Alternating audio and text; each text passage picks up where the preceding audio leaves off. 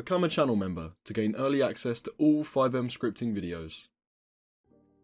Hey guys, it's Alpha, and in today's video I'm going to show you how to reduce lag on your FiveM server so that when you've got a bunch of people connected to it, they will have less texture loss, less desync, and lots of things like that.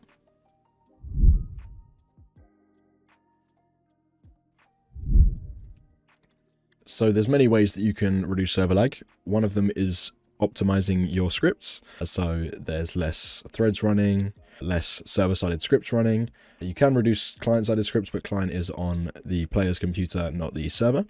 But if you can optimize that, why not? The method that I'm going to show you today is going to be removing or reducing, it's up to you, the amount of AI and traffic that are in your server. So we're going to go to our resources directory, and we're just going to copy and paste the template resource as we usually do. And then we'll call this one reduce AI. And in here, we can get rid of the server.lua. We just need the client.lua and the fx manifest. So if we head into the fx manifest, we'll get rid of the files and server scripts. And then in client scripts, we can just add client.lua like so. And then in the template resource, we'll just add reduce number of AI. There we go. And then if we open the client.lua, we're going to create a thread. So a thread is something that runs indefinitely, basically. And then it can run, you can either have it run every tick or every couple seconds or however often you need it to run, basically. So we're going to do citizen.createThread. Do note that with threads, the more you have running, the more it's going to impact the performance. But this thread is running on the client side, not the server side. So it's less of an issue in terms of the server performance. And then we're going to do while true do inside of the thread. Not description, do. There we go. And then we'll just add an end to that while script, or that while loop. And then inside of this, we'll do citizen.wait. You can just do wait, you don't need to do citizen.wait, it's the same thing. And then we're going to do 0. And then basically what this does is it's going to allow this thread to run every tick, basically. And then what we're going to do is set traffic density. And then we can either, this could be anywhere from 0.0 to 1.0 basically. So 1.0 is maximum, 0.0 is none basically. So I'm going to set it at 0.0 just to remove all traffic. And I'm also going to do set ped density as 0.0 as well, because I just want to remove all AI to get maximum performance boost basically. And then we're just going to create the functions for set traffic density and set ped density. So we're just going to do function set traffic density, and then we'll put density as the parameter, and then we'll just add an end. And in here we're going to do set parked vehicle density multiplier this frame, and we'll set that as density like so. And then we'll do set vehicle density multiplier this frame, and we'll set this as density as well. So, and then we're also going to do set random vehicle density multiplier this frame. Basically writing whole sentences here. And then we'll set that as density as well.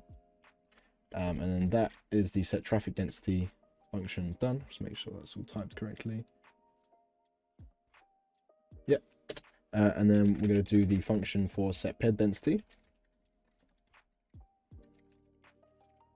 And then this will also have the density parameter. And then in here, we're going to do set ped density multiplier this frame. And we'll set this to density as well. And then we'll do set scenario ped density multiplier this frame. I'll set this to density as well, like so. And then that, just make sure that's all typed correctly as well. Yep, it looks good to me.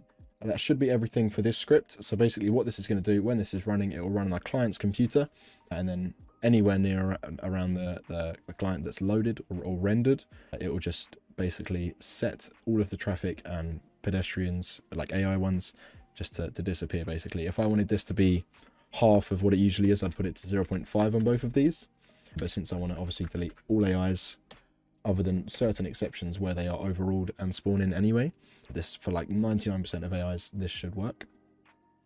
So what I'm going to do now is go to my resources.cfg and then just ensure reduce -AI, and that should ensure that the script runs.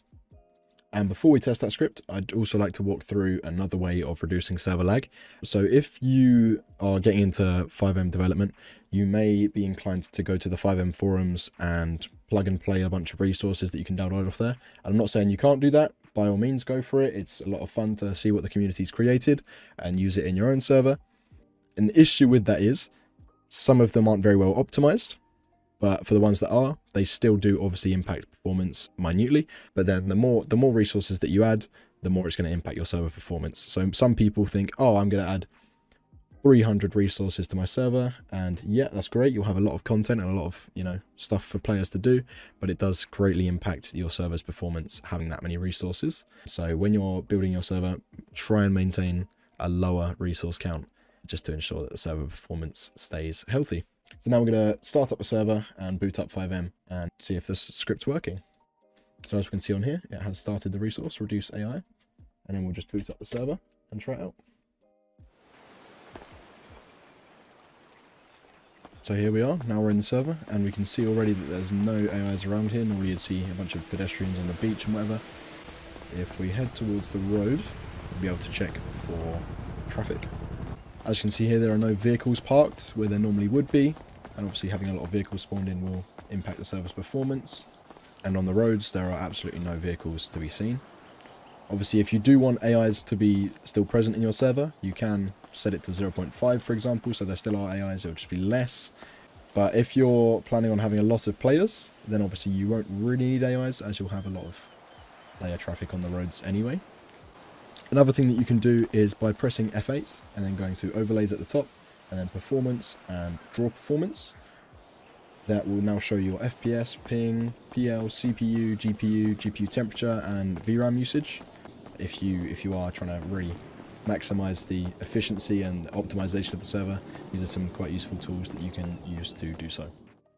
That's everything for today's video. As always, if you enjoyed, leave a like, leave a comment, share with your friends, and of course, if you need support, join our community support Discord linked at the top of the description. And I'll see you guys in the next one.